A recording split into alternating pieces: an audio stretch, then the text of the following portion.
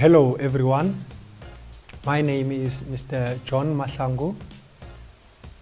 I'm a lecturer at the Nkangala TVET College, Middelburg campus. I'm lecturing electrical theologies and mathematics. Today I'll be giving a lesson about ECDE Level 2. ECDE Level 2 is divided into 4 main topics: component and circuit drawings, digital electronics, computer components, transducers used in a process control. Each topic consists of subject outcomes. Our lesson for today will be from topic 1. Topic 1, components and circuit diagrams. Semiconductors on Module 3, Unit 3.1, Semiconductors Physics, and Module 4, PN, Junctions. On completion of our module, you will be able to understand what is a semiconductor and distinguish between an intrinsic and extrinsic semiconductor. You will be able to explain N-type and P-type semiconductors using an atomic structure. You will be able to explain the meaning of majority and minority charge carrier. You will also be able to understand PN junctions. For starters, grab your books, grab your pen, and we are about to start. Semiconductors. What are semiconductors? We use them every day. Semiconductors are a semi-metal materials that are neither a conductor or an insulator. Materials such as silicon and germanium. The material silicon that is used, the reason why they use silicon, it's simply because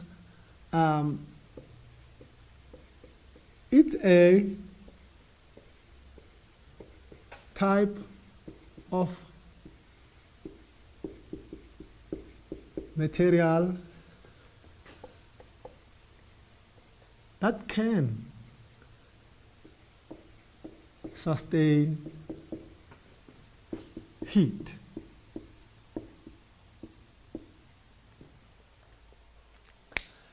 Silicon, it is simply used because it's a type of material that can sustain heat.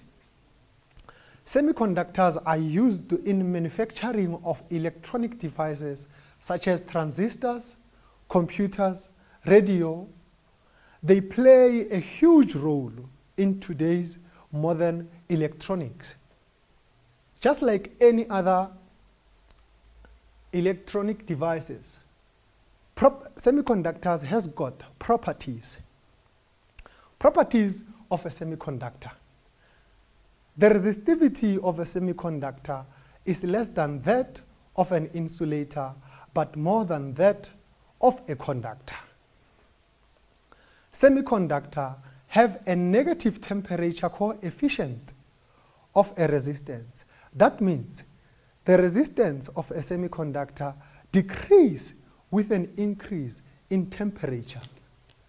This means that when the temperature goes up, there is a change in conductivity of a semiconductor, meaning that when the temperature goes up, the conductivity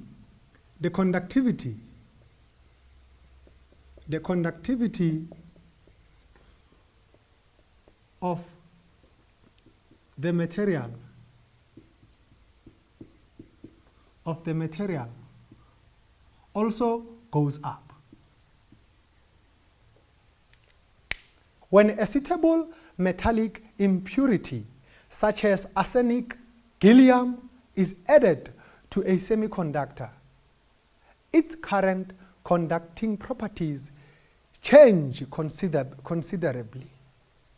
We will learn more about metallic impurities as we proceed. Semiconductors are of two types: intrinsic semiconductor and extrinsic semiconductor. If you understand fully what is an intrinsic semiconductor and what is an extrinsic semiconductor, you'll be able to manage to understand the whole module 3 of semiconductors. You will be able to answer certain questions in future. Let's start with intrinsic semiconductor. An intrinsic semiconductor is a semiconductor when in its pure form, just like what? Germanium and silicon are a perfect example of an intrinsic semiconductor. This, what I'm going to draw now, it's an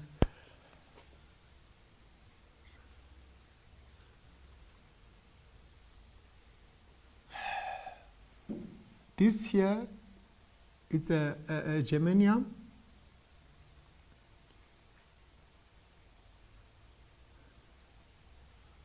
This, it's a germanium. I will explain it into details in order for you at home to understand.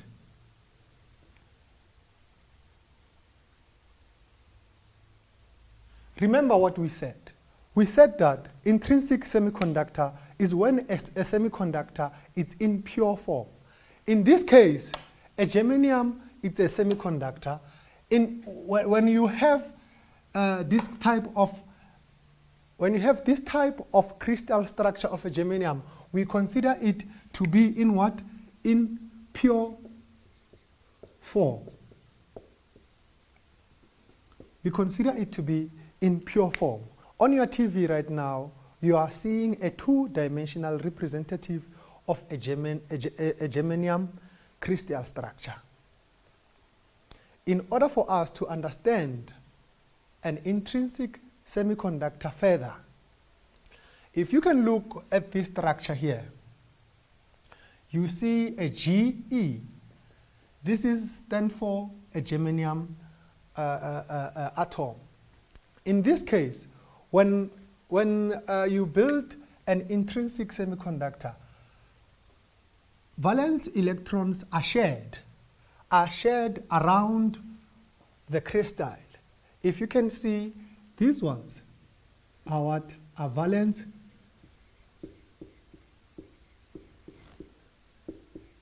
electrons. When valence electrons are shared, they form a bond. This bond. They form a bond. This bond. When they form a bond, this bond is called covalent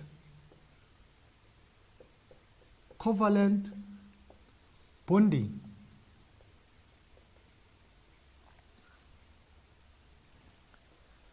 This bond are called covalent bonding. The covalent bonding are demonstrated by a dotted line. If you can make reference into our textbook, this textbook, Electronic Control and Digital Electronics, you will understand it much better. Even on our slide, it is being demonstrated that covalent bonds are demonstrated by what? By a dotted line around what? Around the valence electrons. Going forward, at a low temperature,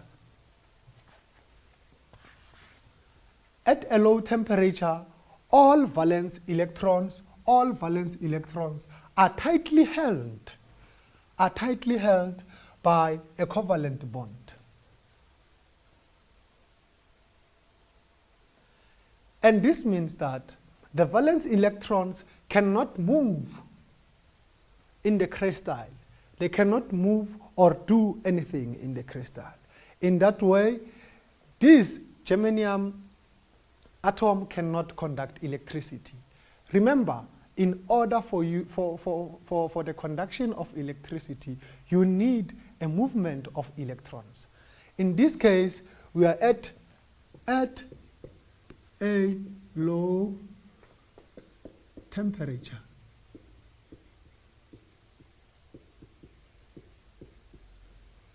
At a low temperature. Everything that I explained falls under low temperature.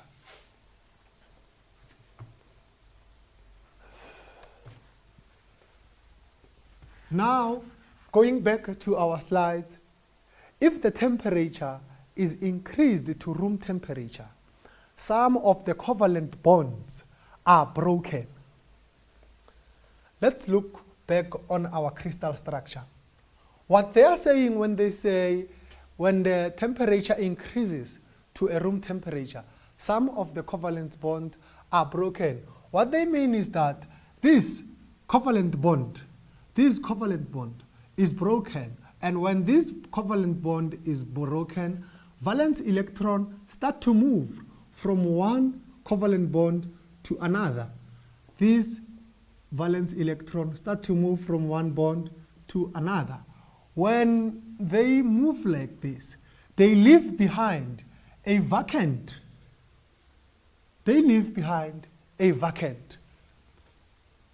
A vacant space.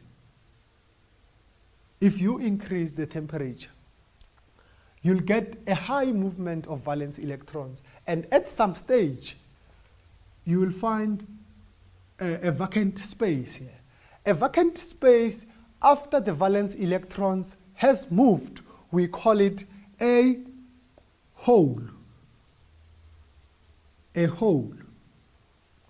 That's what it is left when the valence electrons have moved from one bond to another at a high temperature. At a high temperature.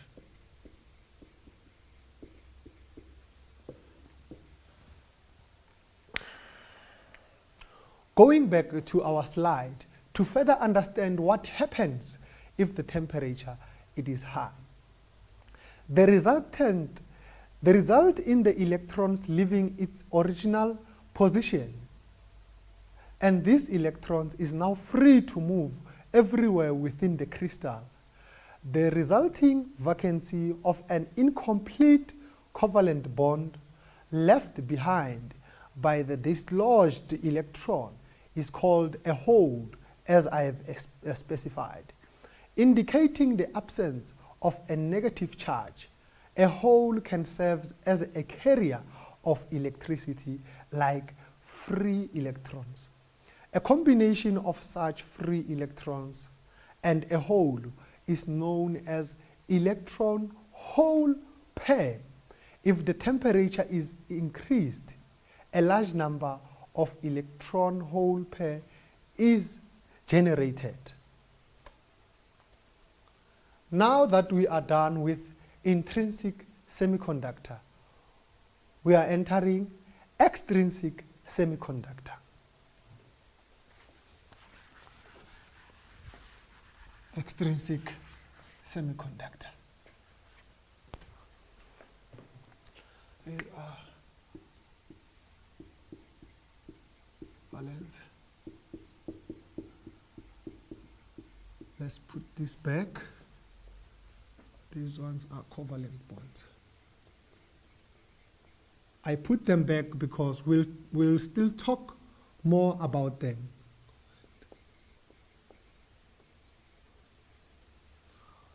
Bonds. Back to extrinsic semiconductor. Extrinsic semiconductor. The result after the process of adding impure atoms to intrinsic semiconductor. At room temperature, the conductivity of an intrinsic semiconductor is very low. We need to add an external amount of impurity atoms to make it extrinsic semiconductor. The process of adding impurity atoms is called doping, and the added impurity are called dopant. I will demonstrate further after this slide on how do you add more impurity atoms into an intrinsic semiconductor. The main purpose of adding impurity atom is to increase the number of holes and to also increase the number of free electrons. Impurity atoms. I have told you that we will demonstrate on how to add the impurity atoms. Impurity atoms added to a semiconductor are either pentavalent impurity or trivalent impurity. Pentavalent impurity atom consists of 5 valence electrons. If you can remember, a germanium crystal has got what? Has got 4 valence electrons around it.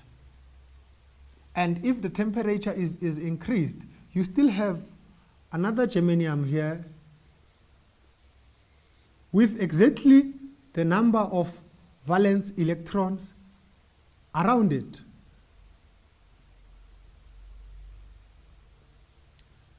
This trend continues with an increase in temperature. I want to explain what are impurity atoms on my board. Impurity atoms are divided into a pentavalent and a trivalent impurity atoms.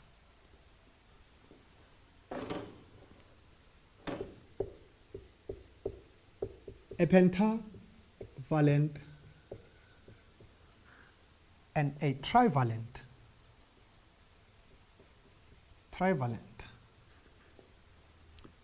impurity atoms.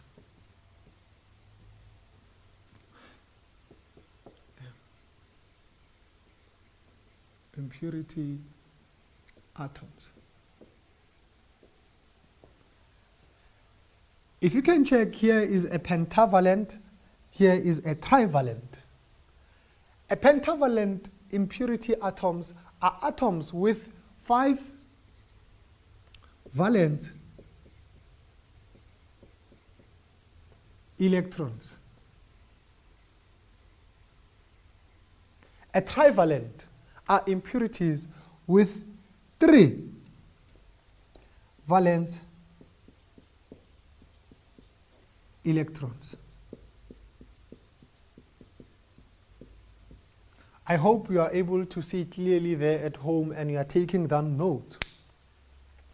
In this case, in order for us to find an extrinsic semiconductor, you need to add a number of impure atoms into an extrinsic semiconductor to make it an intrinsic semiconductor or to make it impure. Let's take, for instance, an aluminum. An aluminum has got 5 valence electrons. When you add an aluminum on a germanium, remember a germanium has got 4 valence electrons. It is pure because it is a complete atom with 4 valence electrons. When you add an aluminum into a germanium, this is what's going to happen. Over the 5 valence electrons, one valence electrons will be added here, the other valence electron will be added here, the other one here, the other one here, and the last valence electron will be a free electrons out of the crystal. Again, when you take a trivalent impurity atom and add it on a germanium or a silicon, the number of valence electrons of a germanium and the silicons are equal. So in this case, when you take, for instance, a phosphorus has got 3 valence electrons. When you add a phosphorus onto a germanium, what you get is that since well it has got 3 valence electrons, 1 electrons will be added here, another one will be added here, another one will be added here. Since well there are 3, in this case you'll be left with a hole here. And remember, for us to obtain a covalent bond, you need a pair of what? Of valence electrons. To understand the impurities is that the pentavalent electrons results into having an extra free electrons, and a trivalent impurities results into having a hole. That's the difference between a pentavalent and a trivalent impurities atoms. Below are an element of a pentavalent and trivalent impurities. On element 1, we have a phosphorus, the one that we used here. A phosphorus, the one that we use here. We have an arsenic, we have an antimony, we have a bismuth. Under trivalent element, we have an aluminium. And aluminium is the one we made an example of here. The one we made an example here. And we also have a gallium, a boron, and indium. We have the N-type and the P-type semiconductor. The N-type semiconductor are semiconductors which are obtained by adding a pentavalent impurity atoms. Remember, the pentavalent impurity atoms, it is being achieved by having 5 valence electrons. So an N-type semiconductor is achieved by adding a pentavalent into what? A pentavalent impurity atoms. Another thing that we get under the N-type semiconductor is that by adding a pentavalent impurity atoms provides a high number of free electrons in the semiconductor crystal. Such impurities are called donor impurities. The reason why they are saying it is donor impurities, if you can look back on our germanium crystal, if you add a pentavalent impurity atom, you'll be left with a free electron. You'll be left with a free electron.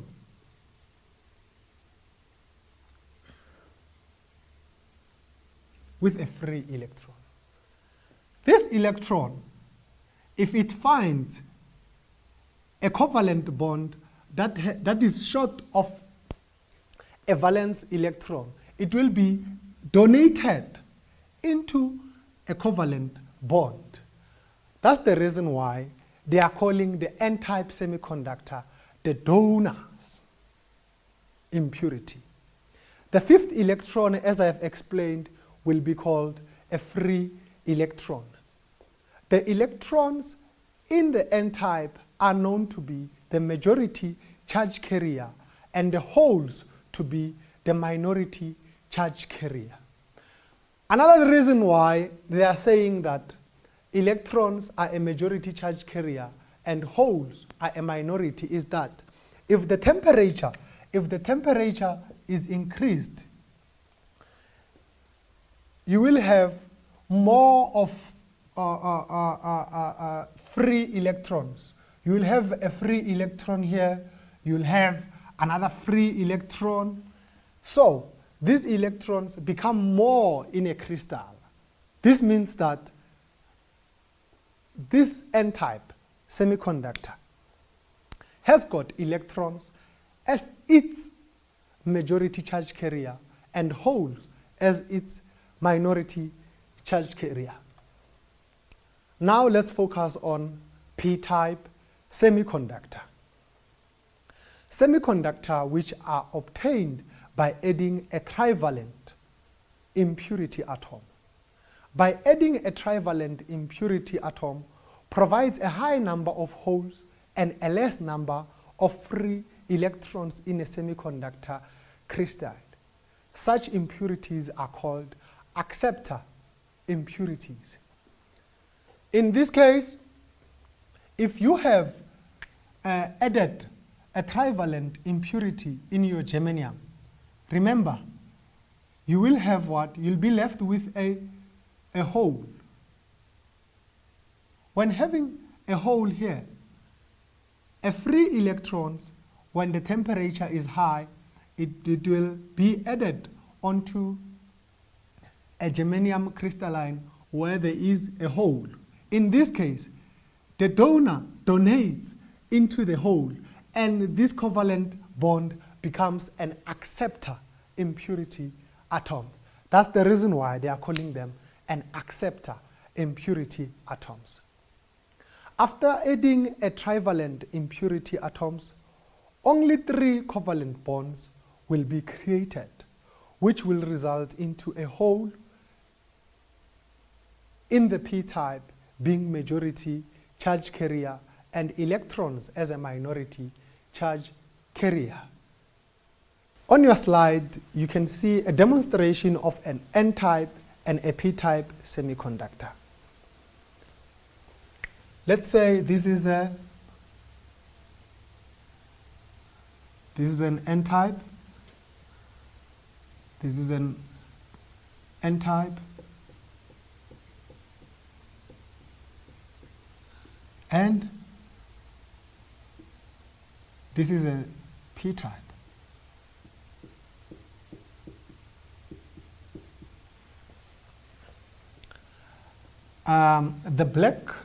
The black marker will represent holes.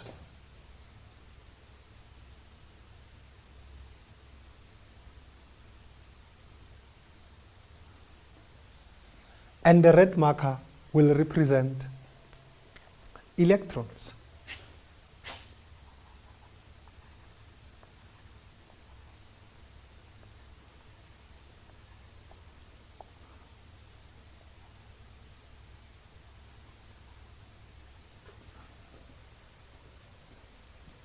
Let's quickly do it before we run out of time.